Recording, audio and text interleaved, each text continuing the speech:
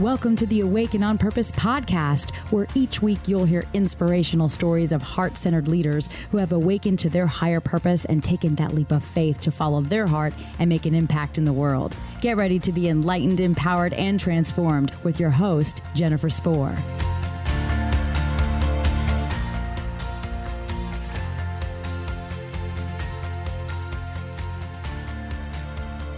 I am really excited and just grateful and overjoyed to welcome to the show today, Louise Reid. She is a coach for women. She's a leadership consultant for workplaces and a global podcaster for all. Before starting a coaching and consulting business, Louise spent 18 years in human resources with global companies in a variety of industries: high-tech, aviation, utilities, and pharmaceuticals. After a successful career helping organizations grow, scale, and thrive, Louise now focuses on her two big passions: empowering women through midlife and humanizing workplaces through leadership development. In other news, she also enjoys coffee, her new Peloton, the outdoors, and time with her boys. Welcome, Louise. Thank you so much, Jennifer. I really appreciate you having me on the show. Yes, and I just really appreciate you taking the time to hang out with us today. So, what inspired you to do the work you're doing today? Because, you know, becoming an entrepreneur isn't for the faint of heart, that's for sure, right? We kind of alluded to that in our pre-call as we were just chatting and reconnecting. And no, it's not. And we sort of say that with a chuckle and a bit of tongue in cheek, but I think that it's really important to share the reasons, like you asked, what inspired it in the first place, and then really to pull back the curtain a little bit as to what it really is all about, because it really isn't for the faint of heart. To be more specific in terms of your question, it was really a series of events, and I know that I've heard other guests on your show say the same thing, because I do listen to your podcast. So it really was a series of events with a couple of grand finales, I'll say. One was in my personal life and one was in my professional, both of which led me to make massive change, and specifically in the work that I do. So for the sake of time, I'll maybe just share the grand finale in my professional life was, as you mentioned in my bio, I've been working in HR for 18 plus years. I had a really, really fortunate and successful career. I had lots of people who took chances on me. I had a lot of opportunity to do different things in human resources, travel across the country supporting leaders and workplaces.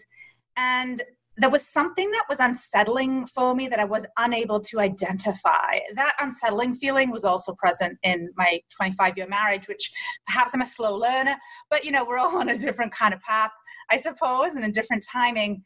And the catalyst that really caused me to make change and really made me pause to listen to what that voice was saying was the death of my mentor and boss.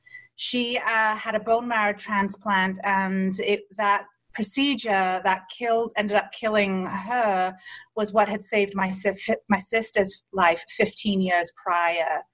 So it could no longer, the whispers of my soul or the whispers of the universe were getting louder, and it was really not a whisper anymore. And so that was really the catalyst that inspired me to do the work, to start my own business. I'm so sorry to hear about the loss of your boss. I can relate to what you're saying. Similar to you, the death of my mom was really a catalyst for me taking action. The truth is that I had been feeling that push, right, to make a change for quite some time. The work that you're doing today in empowering others and in humanizing the workplace is super inspiring. Thank you, Jen. I think that it took, I'm 44, it took to 40, and I hope it continues to really, for pieces to come together, and new pieces are still coming together to create greater meaning in the world. And I hope that as my life continues to evolve in good ways and some tough ways, I mentioned to you at the outset of the show that my father-in-law just passed away a week ago. We can choose to use our pain to propel us. And while right now I would say that I'm in a period of cocooning myself, I do know that the pain will just serve to heighten and clarify my purpose. Absolutely. On that note, I also believe that every experience in our lives shapes who we become. And you've just shared some pretty significant experiences in your life. Is there one for you that most stands out in terms of shaping the person that you've become today? I know that you shared with me just a few handful of questions where you kind of like to take your conversations. Again, I know the conversations with your guests go where they go, right? So they can create meaning, so they create meaning for your listeners. But I read this one a few times, and I think I've talked about in my own head a different answer each time. The one that came to me this time, it actually predates me. Yet I feel its impact on my life has been paramount. And that was, wow, there's a theme here, Jen. It's death. So clearly it's weighing on my mind and in my heart. My grandmother, my mom's mom, passed away before I was born. And the reason I bring that up is because my mom was a powerful influence in my life. And that was her biggest life event. And that hugely influenced how she showed up every day as a mom, as a friend, as an employee. And I saw that. I would watch my mom and listen to my mom. I was her shadow. I would go anywhere she would go. I would listen to anything she said. I wanted to be just like my mom when I grew up. And so it was, how could that not have influenced me as well? And I know that, so my mom was 18 when her mother died. And for her, there was no greater loss. For her, there was no greater single event that happened in her life, and it forever changed her. And so when I was growing up, my mom used to say to me, no one is dying or dead. This can be fixed. And so I feel like I have used that as well as a few other kind of key phrases and mantras. That's one that's been with me my whole life. When you spoke of your grandmother, as soon as you said that, I got from top to bottom body chills. Aww. Yeah. Oh, go ahead. No, I think we could just explore this. So, I could talk about this for days. I know you could, and I would love to hear kind of even your perspective on, on why. And I know we've had so many connections over the conversations that you and I have had in terms of similar sorts of life experiences, and different yet similar, if that makes sense. And I've not explored a lot about lineage and those who have passed, and the energy that transfer might not be the right word, but there's something there that's very fascinating for me, that as I'm going through this period right now of being in my cocoon, I'm really feeling more connected to those who have passed before me in a deeper way than I ever have before. Yeah, I mean, I'm happy to elaborate on that a bit if you want. I believe that and I've also had way too many experiences that can't be logically explained, but I believe that our loved ones are always with us. I mean, when they pass away here, they're experiencing a transformation of energy, right? Like, I believe our souls are eternal. So they're still with us, just not with us in the same form as they were before. And death is a really tricky thing because we're so sad, and I think about I've had grandparents that have passed, but I would say the one that has affected me the most is when my mom was terminally ill from cancer. On one hand, it's hard to make sense of it all, because why is this happening to that person, right? Why do they have to pass on? But then on the other hand, that experience that I went through also taught me so much. You know, the best way I can think of to describe it is, it's like your heart is so broken, but it's also being cracked open. Yeah. If that makes sense. Oh, it totally makes sense. It's hard, isn't it, to put, our language it fails us when we try to use language to describe feelings.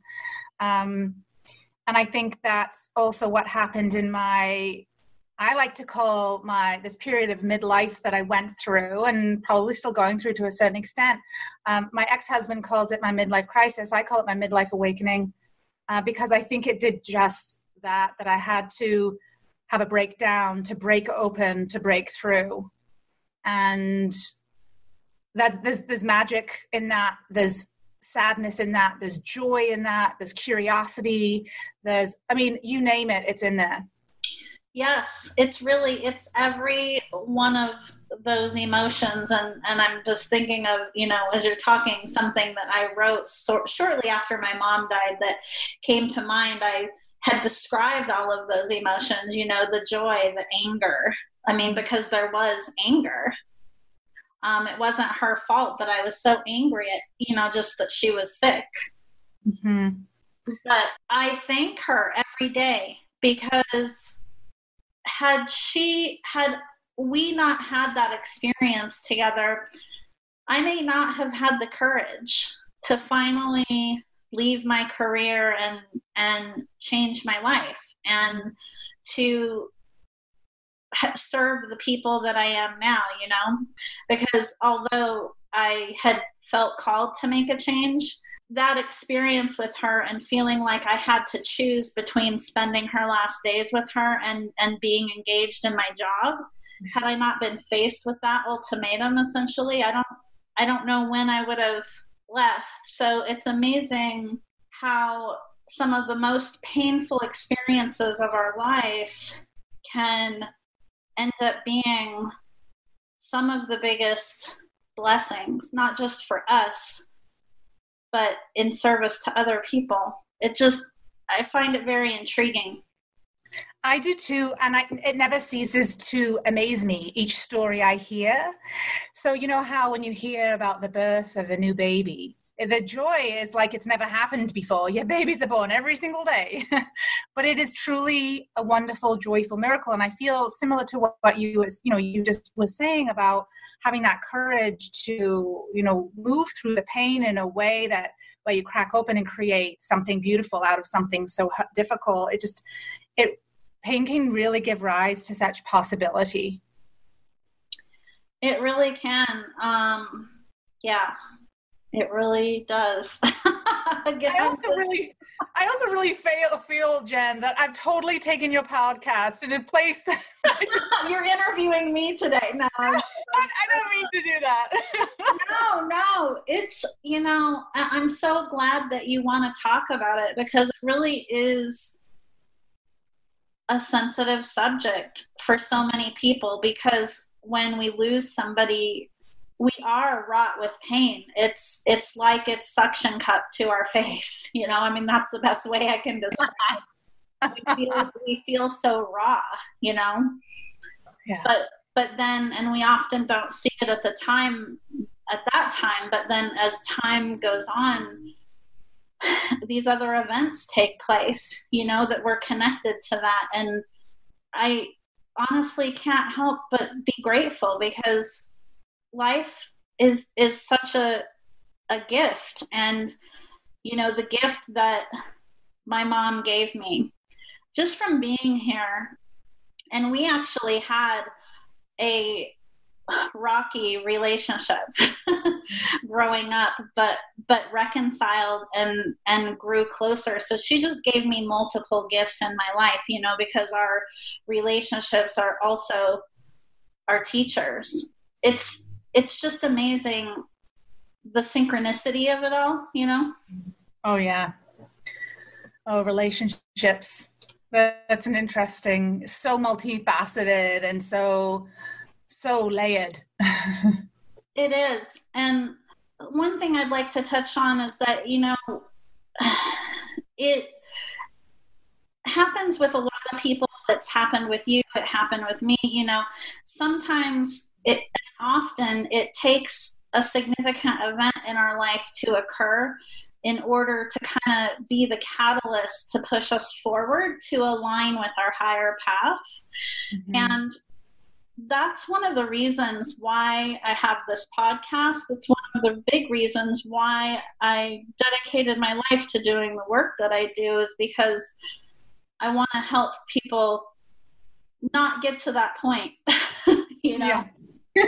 when they're feeling called to change. And so I'm glad that we're talking more about this, because whoever's listening, if you're feeling called to do something else, to change your life, listen to that call. Don't wait until you receive a reminder, a tragic reminder, of how precious your life really is, because you can't get back time. I mean, all you have is the now.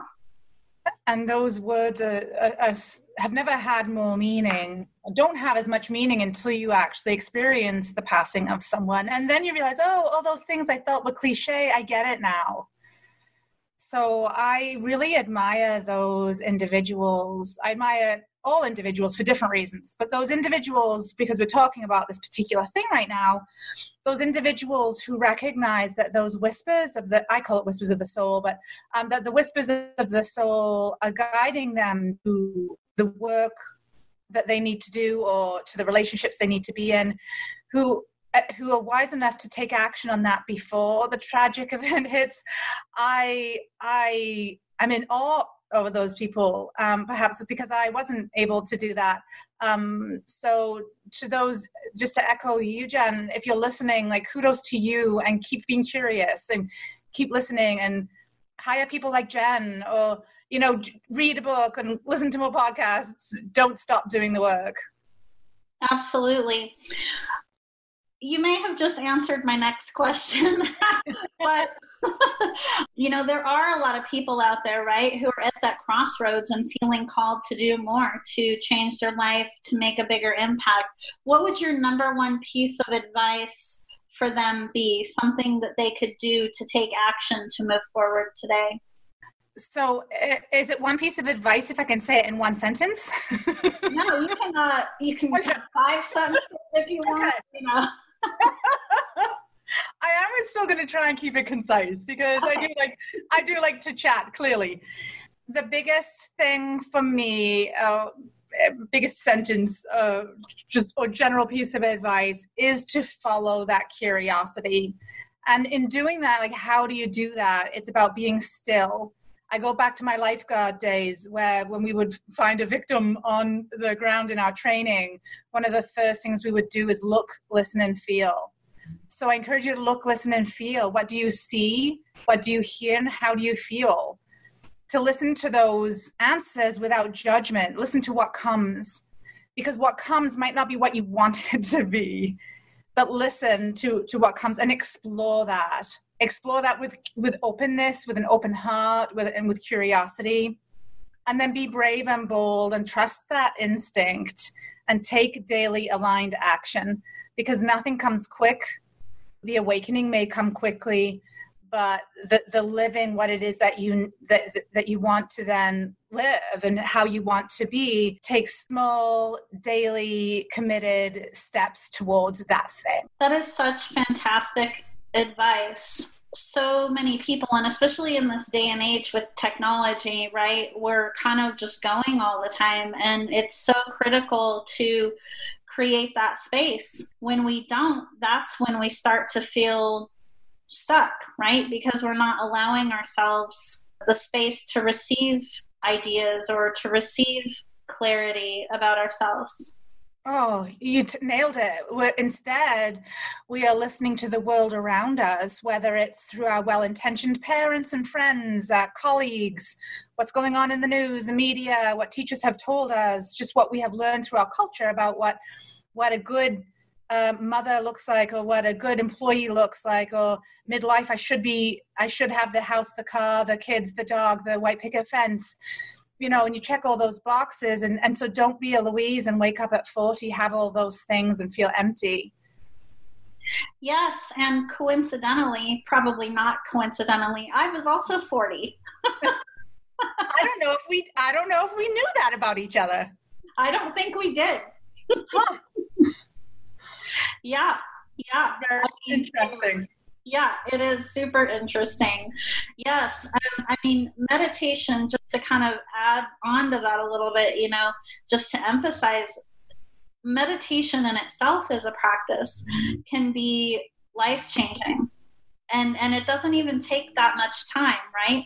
No. And it doesn't require any type of monetary investment, just a small investment of time each day for us just to take that time to be can change our entire outlook. I've been shocked. I knew what the data said. I've got a science background. I studied something called wellness in 1997. When I used to say wellness, people would say take a few steps back from me, thinking I was going to do voodoo on them or something.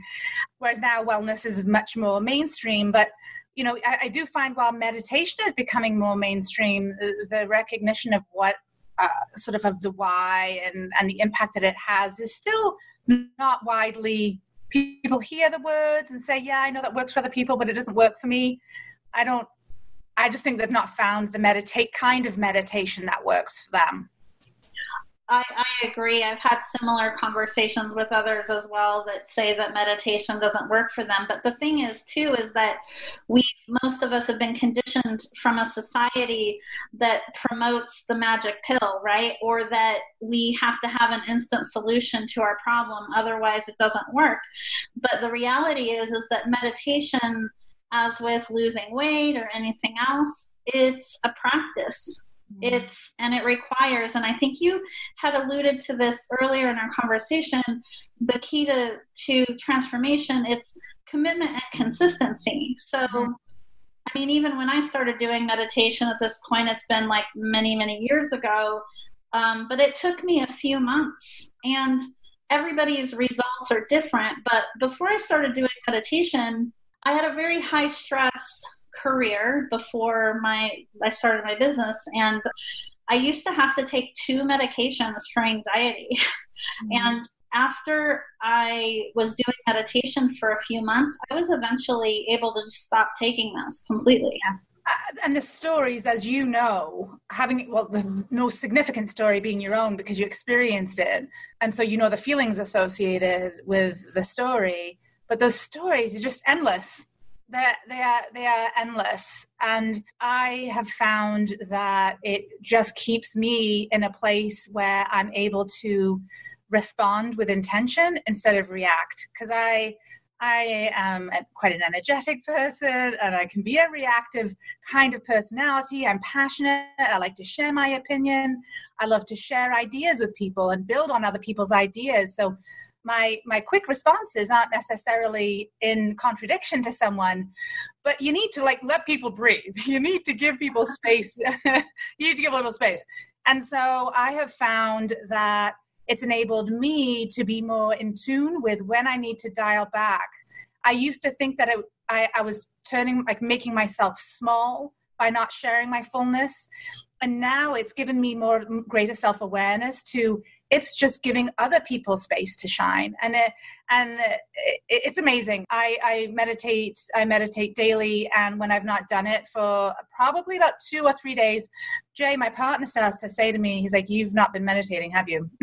He can start to see little signs that others might not notice, that he can tell I'm starting to get a little off my center. Yeah, it's similar for me as well. It's just become a part of who I am, and it happens every day, no matter where I am. Traveling, if I'm in the hotel room, I'll go in the bathroom and do it. I love it. Not always glamorous, but Deep breathing coming from the bathroom. You okay in there, Jen? Yeah. Sounds like you're giving it purpose. Oh my gosh, I could just chat with you for days, for years. Louise, how can someone find you if they want to connect with you, learn more about you, engage with you? Best way is either through my website, which is louisehreid.com, or on LinkedIn. Just look me up, Louise H Reid. Louise, thank you so much. I mean, you're just such a gem, such a treasure, and I just love speaking with you. Thank you so much for having me on the show and for allowing me to share what I did from the heart today. Having that space was really healing. So thank you. Oh, it's my pleasure. Thank you. Thank you for listening to the Awake and on Purpose podcast. Please visit us and subscribe to the podcast at awakeandonpurpose.com so you never miss an episode. To learn more about how you can connect with your higher purpose and take that leap of faith to make your impact in the world, visit us at jenniferspor.com. And while you're there, be sure to join our email list for exclusive offers and a weekly dose of inspiration.